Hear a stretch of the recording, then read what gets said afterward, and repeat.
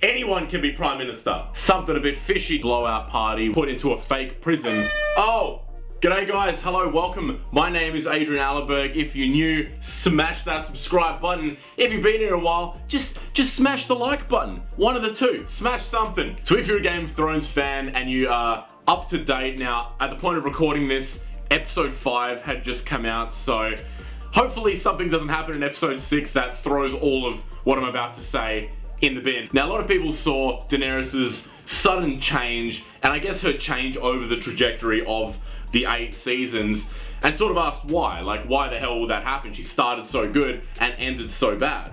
Daenerys became, wait for it, corrupted. Which leads me to the thesis of this video: does power corrupt, or do the corrupt seek power? So first, on the subject of power. Now, how do you define power? Power is the capacity or ability to direct or influence the behavior of others. In a nutshell, that's probably the simplest way you can possibly define it. Now, there's obviously several different types of power. You've got physical power, you've got military power, but in addition to that, you can also have things like fame, popularity. That's also a form of power. That's going to help you influence people. And finally, there's money.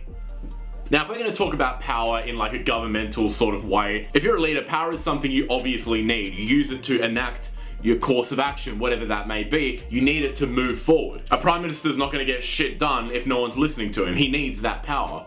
Or she needs that power. She needs that form of power. Z needs that form of power. Jesus Christ, Adrian, it's 2019. Anyone can be prime minister. A good way to look at power is, the way I've looked at it, is it's like petrol. Gasoline for you Americans. Power, if used properly and carefully, can do amazing things. It can drive your car. It can light a fire. It can do things that are very necessary and very important.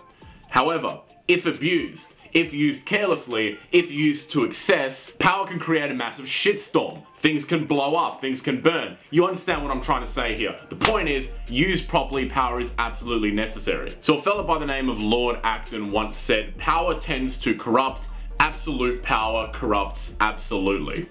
Basically suggesting that anyone given even the smallest bit of power is super likely to just become corrupt and absolutely abuse it. So to understand corruption, you need to understand the two forms of power, which is socialized power and personalized power. Now, socialized power is power used to benefit others. Of course, this is what we're after in all our leaders, in, managers, all that sort of stuff, CEOs of businesses, you name it. Then there's personalized power, which is using power for your own gain. Of course, these two things aren't mutually exclusive. For example, there's a lot of leaders who, while benefiting the entire community, are also scraping a little bit off for themselves and benefiting both at the same time. The problem happens when it goes way too out of whack and the personalized power dominates over the socialized, meaning that they benefit themselves to the detriment of everybody else. That's when corruption takes place. Let me now introduce you to a fellow you might not have heard of by the name of Kwame Kilpatrick. In 2001, Kilpatrick became the youngest mayor of Detroit when he was elected at age 31. He became a people's favorite and was even known as the hip-hop mayor. He was a cool guy, everyone was excited to have him in. Detroit was having problems, so it was a big deal. So in 2005, he was criticized for using city funds to lease a car for use by his family and using his city-issued credit card to charge thousands of dollars worth of spas, massages, extravagant dining, and expensive wine. Time magazine actually named him as one of the worst mayors in all of America. The Detroit Free Press reported that over the first 33 months of his term, Kilpatrick had charged over $210,000 for travel, meals, and entertainment. People are starting to cotton on that this bloke's absolutely taking the piss. Now, he was then up for re-election after his term finished. Amazingly, he came back from huge unpopularity to win a second term. Now, his second term was even worse than the first term. Old mate Kwame went to court for violating what's called the whistleblower law after he fired 2 of his employees who were doing an internal investigation into his personal actions. Sounds like a real honest guy, a man of the people. Transparency, that's key. Now, they were investigating allegations that he'd had this massive blowout party with strippers and God knows what else at the mayoral residence. Now, a short time after this party was said to occur, one of the prostitutes who was at the party was found dead and was shot dead by the very gun that is issued to the Detroit Police Department. Something a bit fishy going on here, Mr. Kwame. On top of that, Kwame was married with children. He went to court and said that he was not having an affair with his chief of staff. 14,000 text messages later, he was having an affair with his chief of staff. He also employed 29 of his closest family and friends, most of which were not at all qualified in the highest jobs of the city, and funneled $175,000 of the state's money into this vague company which only had one employee. And who was that one employee? Well, I'll tell you who that one employee was. His fucking wife. And finally it came to a close in 2010 when he was charged, put in front of a judge, and convicted with bribery, fraud, and a whole bunch of other gnarly shit, which he's now serving 28 years in prison for. Long story short, this is a man who is very, very corrupt. Textbook corruption case. So, does power corrupt? Here I'd like to reference a study by a fellow named Philip Zimbardo from the early 1970s. Now, this is something that in psychology we studied a shitload. Like, it's a very well-cited experiment, which is basically looking at the brutality of prison guards in the US prison system, trying to figure out whether it was that the guards themselves were very sadistic and loved, you know, being cruel, or if it was actually the environment that they were put in. Now, in this study, a random group of volunteers was split into two groups. One was prison guards and the other one was prisoners. The mock-up prison was in the basement of the psychology building at Stanford University, and to make it as realistic as possible, they completely kitted out jail bars. Everything was made to look exactly like a prison. To make it even more realistic, the prisoners were taken from their homes in real police cars, taken to a police station, properly, like, fucking all their paperwork was done, all their fingerprints taken, handcuffs, all this shit, couple of these ones, taken down there, blindfolded, and put into the little mock-up prison. The guards worked 8-hour shifts, they rotated, and the guards were told, you can do what you want, just don't physically hurt them. And that's exactly what they did. It wasn't long before the guards started abusing their power. They'd go in at 2:30 in the morning, blow their whistles, wake everyone up, and have them say their prisoner numbers. They'd get them to do demeaning tasks that had no real purpose, and if they didn't do it, the only punishment was push-ups. If they were really misbehaving, the guards would send the prisoners into solitary confinement. Now, basically things escalated more and more to the point that some prisoners were fighting against other prisoners that were taking sides with the guards. The guards were like emotionally abusing them. It became like fucking hectic. Like, prisoners were like crying, saying they wanted to go home. It was actually out of control. It was only shut down when someone from external came in to see what was going on and basically forced them to shut it down. She's like, this is not an experiment, this is fucking cruel. So 6 days into the 2 weeks, the thing was too fucked to go on. I believe that's what was written on the actual, you know, post-experiment analysis.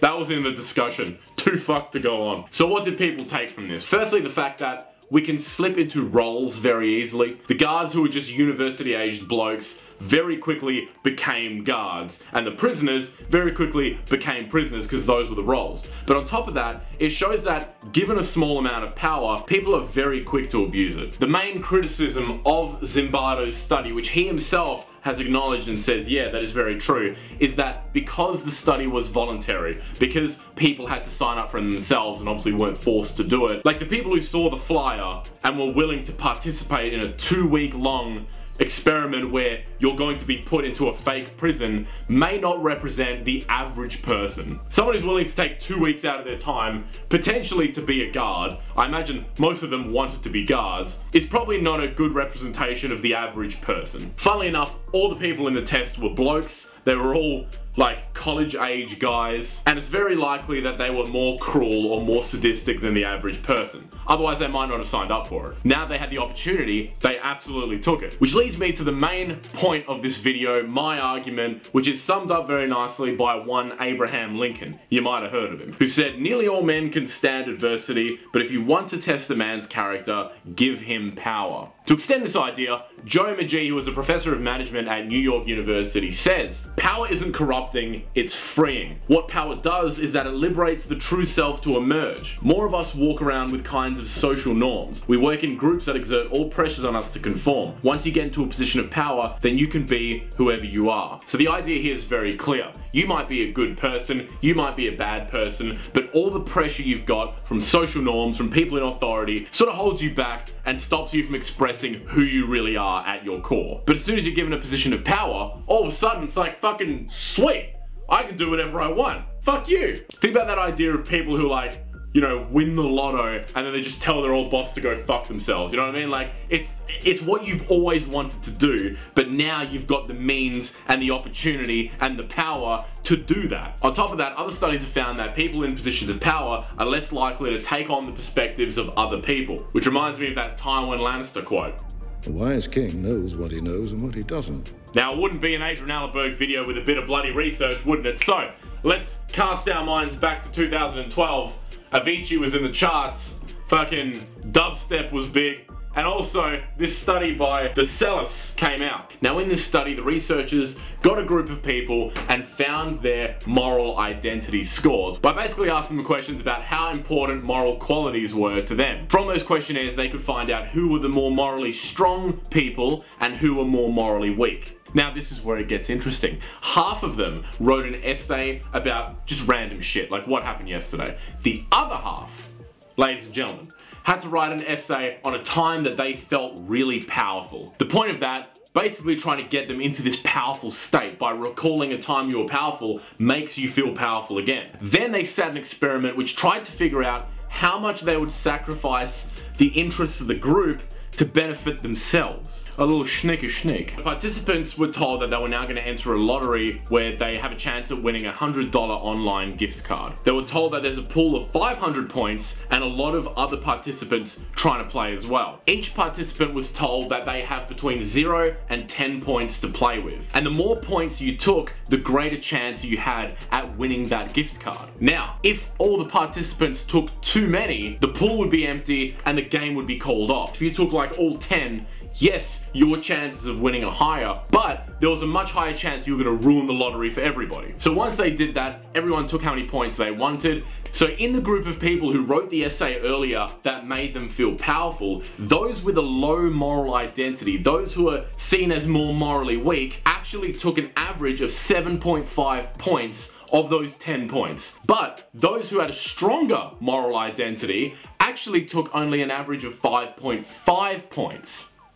Significantly lower. The point here being, if you are given power, what you do with that power, how much you fuck over the common good in favor of your own needs, is all dependent on what your moral identity is going into it. Therefore, a good person getting power is going to do more good. A bad person getting power, however, becomes even worse. What a cunt! Which leads me back to Game of Thrones. Now, if we are to go by what Abraham Lincoln said, if we're to look at Daenerys, who started off Game of Thrones incredibly weak and an incredibly low position, she had so many constraints upon her, she couldn't at all act in a way that's consistent with how she feels. Which suggests to me, in those first few episodes, we have no fucking clue if she's a good person or not. We literally don't know. She could be really good or she could be really bad. What this model of power and Abraham Lincoln tell us is to judge her on when she has the most power.